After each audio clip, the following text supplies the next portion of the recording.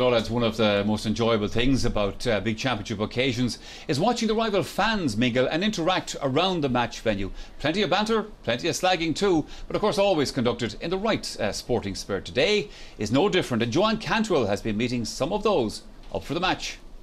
Well, poor John O'Mahony finds himself surrounded by both Mayo men and women, and also men and women from Donegal as well.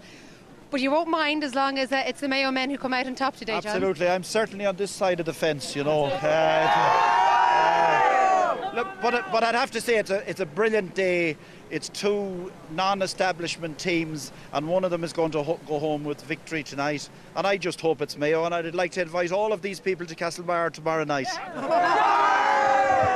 Sean, my Donegal friend, I'd say you don't appreciate that. Well, I travelled 3,500 miles to see this game, and I think Donegal are going to get it done. Where did you come from? New York. And were there many people coming over for the game on your flight? The plane was full. All with Donegal and Mayo people? Absolutely. There was one Mayo man sitting right next to me. Were you kind to him? I absolutely was, yes. And how do you feel it's going to end up today? What are your plans for this evening? A little celebration down the road and heading back on the plane tomorrow morning. But we do believe Donegal's a fitter team. Donegal's a fitter team. John O'Mahony, that's something we've been hearing, that Donegal are the fitter team, and that means that they're going to win. Well, if you look at the last number of years, it's the underdogs that always win. Donegal have done tremendous. Jim McGuinness has done tremendous. But at the end of the day, in All Ireland is a different animal altogether. So there's, something is going to happen in this game that nobody can predict, and it's all hopefully the ball is going to bounce. So I mean, we have gone down that road on many disappointed occasions, but I just get a different feeling about today. I have been lucky enough to experience the winning feeling in build-ups to All Irelands in the past where Galway won, and I think that's just like it's going to be for Mayo today. Wow, and can I just tell you that both sets of fans already have their celebration plans in place for tonight. Yeah, I think John will have to be reminded the ball bounced a couple of years ago on Mayo and it cost them an All-Ireland. But if Donegal win today's All-Ireland final, this team will go down in folklore in the county and will certainly rival the legendary status of those heroes of 1992. Two of those heroes, of course, with the McHugh brothers, Martin and James. And there is that family connection with the present team, with Martin's son, Mark, a key member of the side. So we travelled northwest recently to see how the younger McHugh has coped with following in his father's footsteps.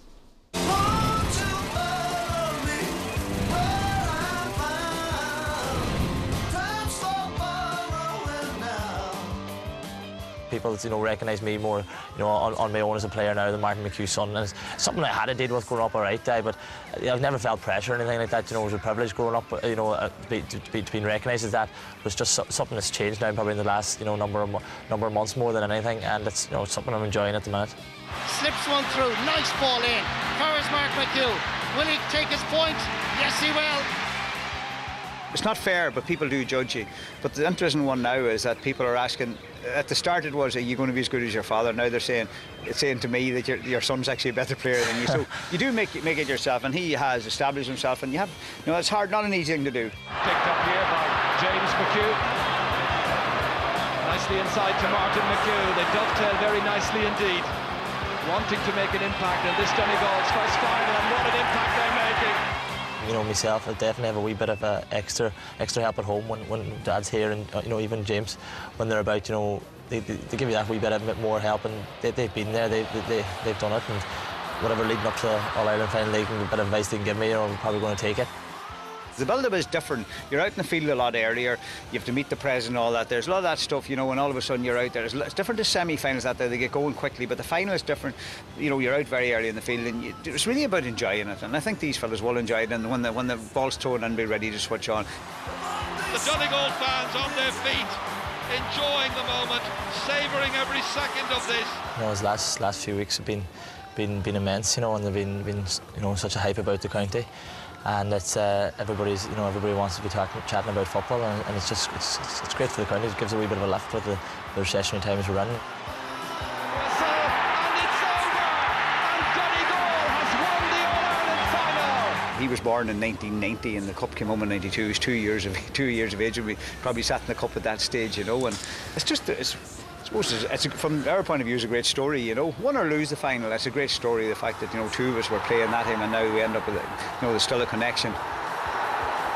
as I said, once you cross the line, it's going to be 50-50. It's going to be two very, very hungry teams who haven't saw the Sam Maguire coming down to their county in a long time, and it's going to be 15 big battles out there, and whoever wins more battles probably going to end up winning the game. These are the things we dream about in Donegal, and we've been in one. This is only our second final in the history of the G, 128 years. So listen, this is what it's about, and there's no bunch of players that deserve it more than this bunch of players for the work they've put into it and the way they focused and the kind of lads they are. They've a word for everybody. So look at, hopefully, please God, it works out. Dad's a great man for the stats, isn't he? He comes up with all these stats.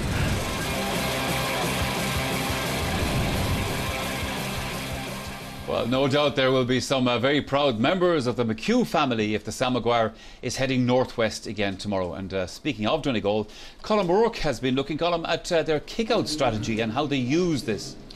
Yeah, well, in the beginning I thought when you looked at Donegal that they just kicked the ball out, but it became very obvious from Paul Durcan in the game against Cork that they had obviously worked both on short and long kickouts, and they got a lot of good possession.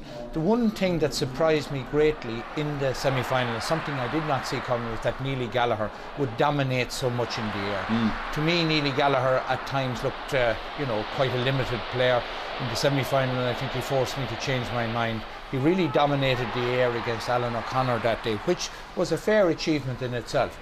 And Paul Durcan is not afraid to take chances, kick the ball short, and once Donegal get possession in their own backline, then they're almost impossible to dispossess. But in terms of a fielding exhibition in the semi-final, we haven't seen anything as good as what Neely Gallagher did in that particular game, and you can see as well as that he set up scores as well. So whatever chance Mayo have two very big men, Aidan O'Shea and Barry Moore, and it's very difficult to see that they're going to be beaten in the air.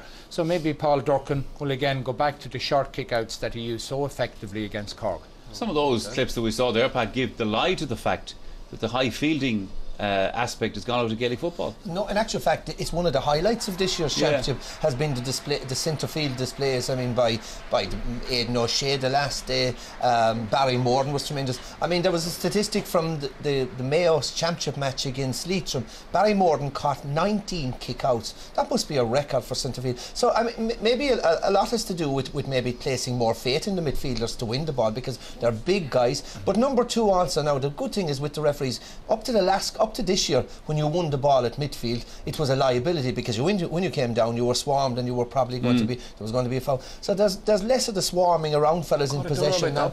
Well, in the middle of the field, yes, the swarming is back, so there's a little bit, perhaps a little bit more space, but the art of fielding is certainly alive and well this year anyway. It certainly is. Okay, now most football fans like to make a weekend of it for the All-Ireland finals, and one of the big attractions of the weekend are the Kilmacud Crokes All-Ireland Sevens. Now, they took place yesterday out in Stillorgan in South County Dublin. And indeed, just like our big match today, it was Ulster versus Connacht in the final. St Gall's of Antrim and Corofin of Galway went right to the wire, with the teams finishing level. Well, penalties followed, and when Kevin Niblock scored, the pressure was on Colm O'Donovan to keep Corofin alive. But Antrim player Kevin McGroty saved, and St Gall's had won their 5th title. And so then Captain Sean Burke accepting the cup on behalf of his St Gall teammates, and congratulations of course to them. Alright, we're heading to a break here on the programme. When we come back, we'll have much more in our build-up to this year's All-Ireland football final. We'll be talking to the Cork native who is hoping to taste All-Ireland success with the Connacht champions.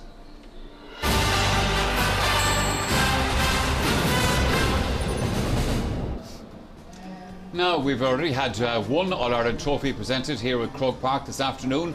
That was after today's All-Ireland minor final, in which Dublin defeated Meath on a scoreline of 14 points to 1 goal and 5. And afterwards you saw there the Tom Markham Cup presented to the winning captain, David Byrne, of the Niamh Olaf club, not too far in fact from Kilmacud Crokes that we were talking about a little bit earlier on. Now, I know a few Meath people watching over in Canada at the moment. They'll probably be a little bit disappointed with that. An old acquaintance, Anne Gogarty of the Wheelchair Association in Navan, is in Edmonton for the wedding of her nephew Patrick to Susanna.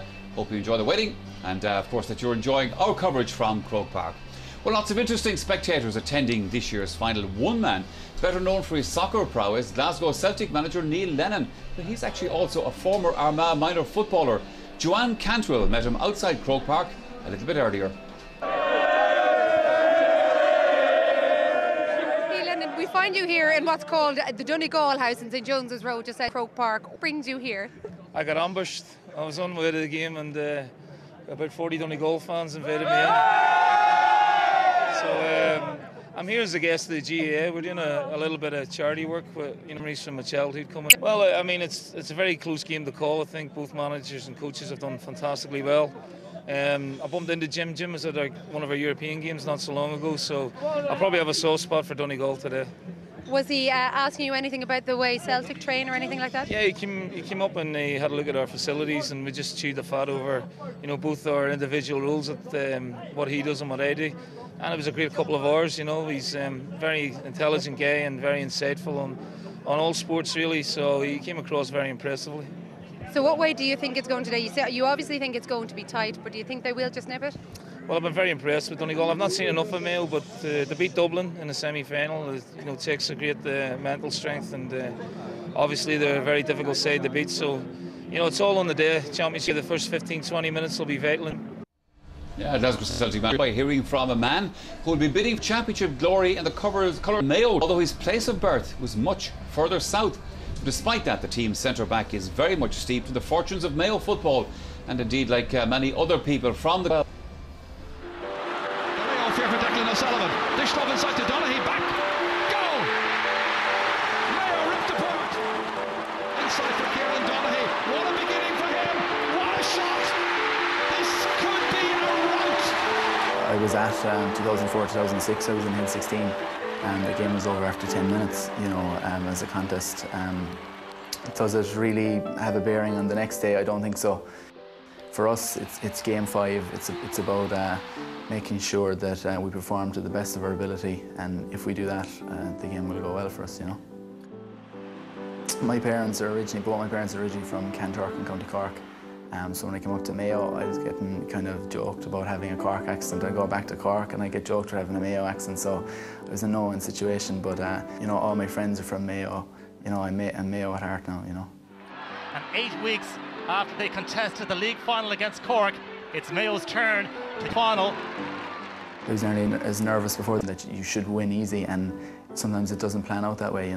Different type of game. It was a battle. It was a matter of hanging in there. But I suppose it was very, very similar to the Roscommon game the year before, where we kind of hung in there. We were kind of chasing the game, but we didn't panic. It's a great moment for Mayo as the JJ Nestor Cup is given to the Mayo captain, Andy Moore.